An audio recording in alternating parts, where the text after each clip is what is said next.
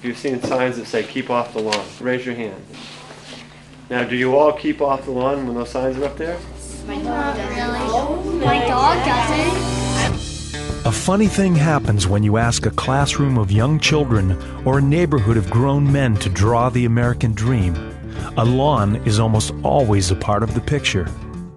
This looks nice. You live a certain way. As a lawn care professional, Paul Tukey used to think that way too.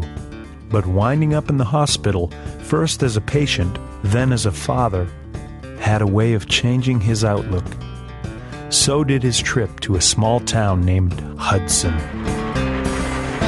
They expect my full compliance. They're not counting on the changing of the guard. Better stand up. I had a woman come to me in September of 1984. She had a rash on her feet. By May of 1985, an unlikely Canadian doctor decided to speak out about a startling connection between beautiful lawns and hospital visits. She wrote letters to the editors. She organized petitions and rallies. For 6 years, a sheep farming dermatologist named June Irwin was relentless. They knew what I was doing.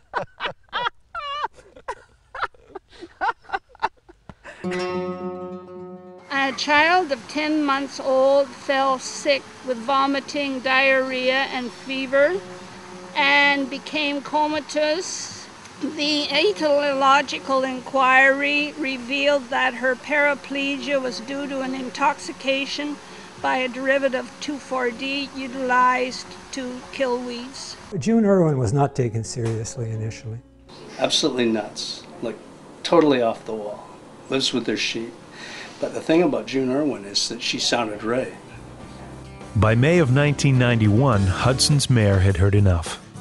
Even under the threat of lawsuits from some of the world's largest chemical companies, the town council passed North America's first prohibition on the application of weed and insect killers.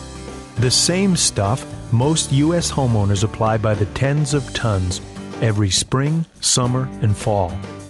The billion-dollar lawn care industry was outraged at the mayor and his clerk. We have just decided to bring this case to the higher court. I wasn't afraid. I said, sure, we'll go to court with this. Sure. And the twit from Camelon, excuse the Anglo-Saxon, came in with a bottle of pesticide. And he suggested to the judge that he was going to drink it.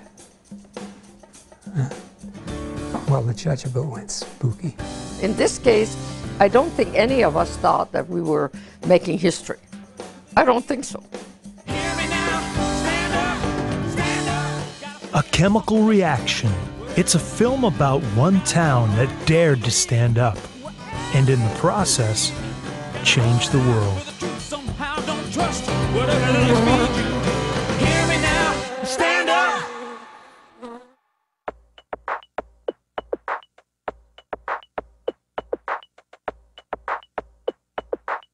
It's in the hands of the people. Now